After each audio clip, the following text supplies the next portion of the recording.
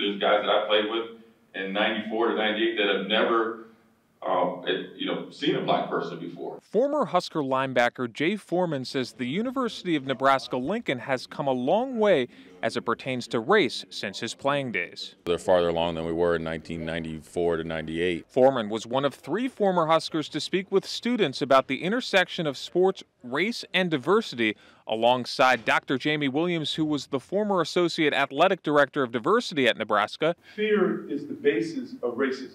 And Michael Rose Ivy, who followed in the footsteps of Colin Kaepernick, kneeling during the national anthem to protest police brutality back in 2016. Things happen for a reason, and like I said, I wouldn't take anything back from it. Former Huskers spoke in front of the class of honors students before breaking off into smaller groups to have more focused discussions about race and diversity.